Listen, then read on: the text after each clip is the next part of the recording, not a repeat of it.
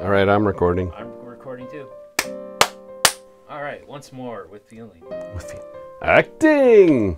Hello, welcome to another adventure in letterpress. I am Sven Olaf Nelson, printer and designer at Pineapple Press and Design. Today is a little special as I'm working on a broadside for a poet, and I wanted to show you a little bit of the process and how I've created it. So Julie is a Toledo native and a poet who reached out to me to create a broadside of a poem she wrote called Glass City that will be hung in the Hiltons downtown Toledo. So April is National Poetry Month, and Hiltons at downtown Toledo wanted to highlight local poets and artists to kick off the month for poetry. Julie wanted some connection to Toledo visually represented on the page. So she wanted some way to connect it other than just the name Glass City. So I wanted to create a skyline using wood type. This is a colon, right? That I cut off so I could use it as buildings. And then start layering in different shapes, trying to figure out where I can have colons and making buildings, and you start getting a skyline going. Also, I wanted to tie it to the thought of glass and the way that light reflects off from glass and through glass. And so that I created this pattern and overlapped things so that it would make this cityscape mimic the way glass would look. Julie has this passion for a typeface called Nicola Koshin, which is a typeface that I actually didn't have in my shop. So I was able to source in antique lead type the headline and the subtitle, which is 72 point and a 36 point.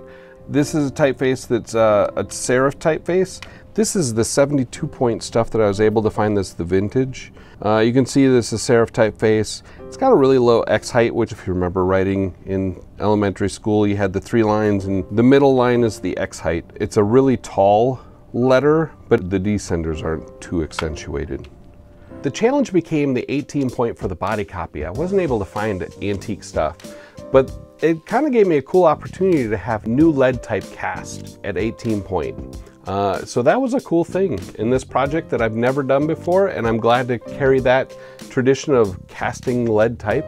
This is really shiny and brand new metal, which is really cool. This is from Swamp Press. There are some really cool features about it that look different than other typefaces. The ascenders and descenders, I would say, are the biggest ones. The other cool thing is that this paper I actually had manufactured to this size, and it's 100% cotton. It's handmade paper from Lincoln, Nebraska, in a company called Porridge Papers. They crafted this for me. You can still see the raw edge on it. Again, because it was going to be shown on a wall, I wanted to set it apart from what you'd typically see, and I wanted to leave that rag edge on there. So poetry is kind of an interesting thing in that poets are thinking through the line lengths, the word counts, and the way that the edge of the lines all look and balance on the page. So that creates challenges of what's the paper size? Well, what's that do to a line length? What is the type size? On a computer, you can change things really quick, but everything is very physical in letterpress shop. Everything is a certain size, it's square. And so with letterpress, I have to mimic the way the poet has it in their mind on the page, which creates kind of, in a weird way, like, what's the poem look like? Versus what's the poem sound like. Last May, I found myself serendipitously at a ribbon cutting ceremony for the Hiltons at downtown Toledo, who came to me and said, "We really would love to have a broadside of a poem in the lobby as a way to amplify the arts in Toledo. Are you in?" Well, I mean, obviously I was thrilled, I was stoked, I was completely humbled, but I said, I could really only do it on one condition. And he said, "What's that?" I said, "If the broadside is going to be printed, it has to be printed by a Toledo letterpress." And serendipitously, I find out about Sven Olaf Nelson, who is incredibly talented, and you'll get to see some of his work later tonight.